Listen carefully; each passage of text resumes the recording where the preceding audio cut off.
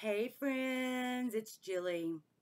Hey, listen, I wanted to reach out to you because I've been getting a lot of questions and emails about my book, The Fellowship of Suffering. This was released in December of last year. And in case anyone is interested, shameless plug, in purchasing this, I'll put the link below so that you can find your way to Amazon, or you could just go to Amazon and type in The Fellowship of Suffering. I'm so excited because we are now developing a directed devotional to kind of complement the book and help walk through that journey. Some of the questions that I've been getting, though, have to do with suffering. What do I think suffering is? And certainly, how in the world can anybody fellowship in suffering? And so I wanted to talk a little bit more about that and let you know that I've actually adopted the definition of suffering from Elizabeth Elliot because it was so simplified what she had to say. And she's described or defined suffering as either having something that you don't want or wanting something that you don't have. And I have found that for each and every one of us, there is not anything that touches our lives as from a suffering perspective, from a sorrow and grief perspective, that we can't put in either one of those two categories. As an example, for having something that I don't want, that would equate to something such as I don't want cancer. I don't want this injury or illness. I don't want this bankruptcy and financial ruin. And something that we might not have but want could kind of fall into I want my husband back. I want my marriage back. I want my life back. I want my loved one. They died and they're not here, and they were the only ones who really loved me. So you see, we can kind of categorize those things. But then once we do, what do we do with that? In a world that is full of suffering, pain, and sorrow, I see it every day. I experience it every day.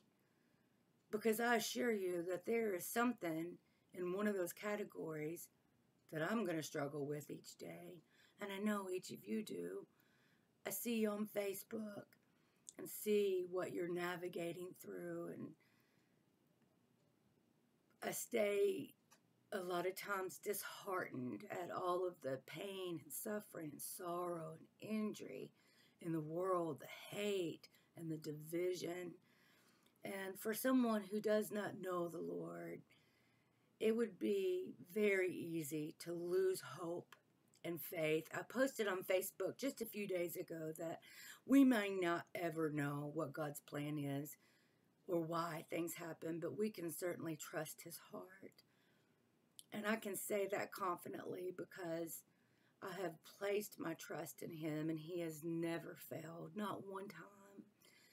In my journey, I was able to go back and view my pain and sorrow and suffering in a perspective that unveiled His presence in that suffering. And that's my heart, to point you to where He was and is in your suffering. Because there's not one thing that ever touched your body or that you endured that the Lord Jesus was not there. There's not anything that we've been through, that we're going through, or might happen in the future that is not sifted from the hand of the Lord Jesus, who loves us so faithfully.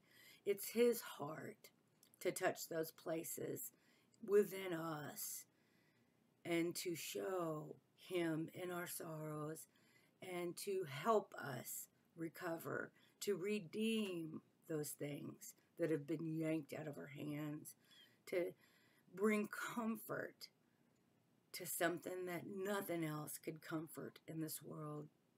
And so I would love to journey with you in your suffering. I would love for you to have the book and to walk through and get the perspective from Christ so that you too can learn that there is fellowship in suffering. I know I've lived it, and so many before me have lived it. I look forward to speaking to anybody that wants to private message me about it.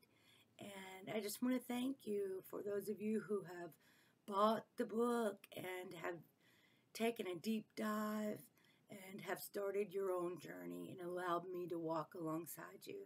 I really appreciate that. And until next time, you guys take care. It's Wednesday. We're almost through the week. We're almost through the end of August. We're good to go. Keep your chin up and know that you're not alone.